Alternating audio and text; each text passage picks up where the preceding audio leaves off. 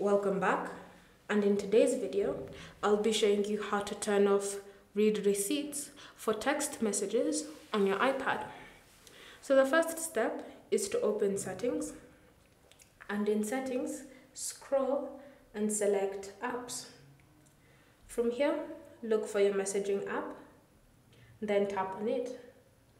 Next, scroll through your settings until you see send read receipts. So to disable read receipts on your iPad, simply tap on this toggle to turn them off. Thank you for watching.